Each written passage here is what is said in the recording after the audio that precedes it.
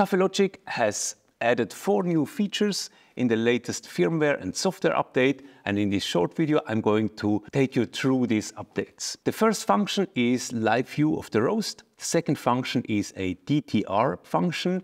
The third function is a definition on how the roast ends in back-to-back roasts. And the fourth function is the deactivation of the logging on the machine. If you didn't yet fully understand what I was talking about, then no worries. I'm going to lead you through all the functions in detail in this video, and after that you're going to understand it very clearly. By the way, if you don't know me, I'm Ingo from Roast Rebels. I do regularly videos on coffee roasting, so if coffee or coffee roasting is a topic of interest to you, then take a second of your time, follow our channel so that you don't miss any updates or videos that will come in future. But now let's start with the first function. First function is a live view on the roast. So now in Kaffelogic Studio, you can see how in live the curve is following the predefined curve. You see here the red line is the actual roast and the other line is the predefined profile, and you see how the machine is following this curve in live. For this function you just need to have the version of the machine with this cable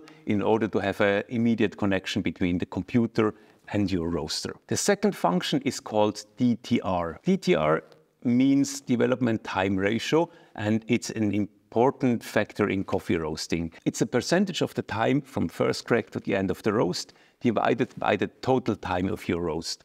So imagine you have a 10-minute roast. After 8 minutes you have reached first crack, so you have 2 minutes from first crack to the end of the roast divided by 10 minutes total roast time. This makes 20% of DTR. And the DTR defines the development of your roast, and the development of your roast is the factor that has the highest impact on the taste of your coffee. Therefore, it's an important factor to have a look at. If you want to switch between these two modes, then you can press the 5th button twice, then you see preferences. So you press the middle button to get into preferences, and now you can define between level or DTR. If you press minus, then you use the roast levels. If you press plus, then you use DTR, and you see here with these brackets that DTR is predefined. What's important for your understanding is that in DTR you always need to mark first crack somehow during your roast. And you have two options. In each roasting profile there is a temperature set for the expected first crack. If you have a look at your profile in Kaffelogic Studio, then you see it here at this point. It's important that you have phases activated so that you can see it. And here you see the expected first crack temperature. If you don't do anything during the roast, then the machine takes the assumption that the first crack is happening at this temperature and is going to calculate the DTR from this temperature. But you can now actively influence the roast and mark the first crack during the roast. You have two options. Either you can mark it at the machine directly by pressing the 5th button and then mark first crack, or if you're in live roast mode, you can mark it here at the button FC. And then the machine is going to stop the roast when this DTR has been reached after the marked first crack. If you go into the roasting profile, you see here 17.9%. This is the DTR, and you can change this DTR to any value that you like. The third function that you have, and you find it in preferences here, is a definition on how the first crack is marked when you do back-to-back roast. You have two options. Either once you have marked the first crack in one roast with a particular profile, and you're going to roast another coffee with the same profile, then it assumes the first crack to be always at the temperature that you have marked manually. Or you can switch to the other function, which means that if you do a next roast with the same profile, then the machine is going back to the temperature that has been marked in the profile. For you to understand the idea behind it, for example, if you want to do several roasts with the same coffee, then it makes sense that you switch the function so that the machine always takes the first crack at the same temperature, so that you only have to mark it once, and then all the other roasts are automated and exactly the same. Or if you're roasting different coffees, for example, if you do a cupping and you want to have different coffees, then it makes sense that the machine is always going back to the predefined first crack, since all the coffees are reacting a little bit different.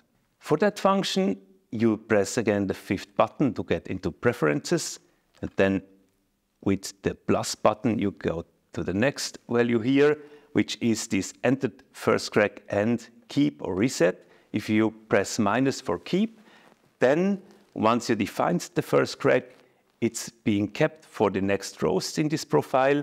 If you press the plus button, then it resets, so then it takes again the value that has been defined in the profile. Of course, in every single roast, you can then manually mark the first crack at the point where it's happening. And then there is a force function, and the force function is that you can switch off logging of your roasts on the machine. This only makes sense if you're somewhere remote, you don't connect the machine to your computer, you don't look at the logs anyway, then you have the option to switch off this logging, so your memory of your machine is not going to be full, and you can just go on roasting and roasting and roasting.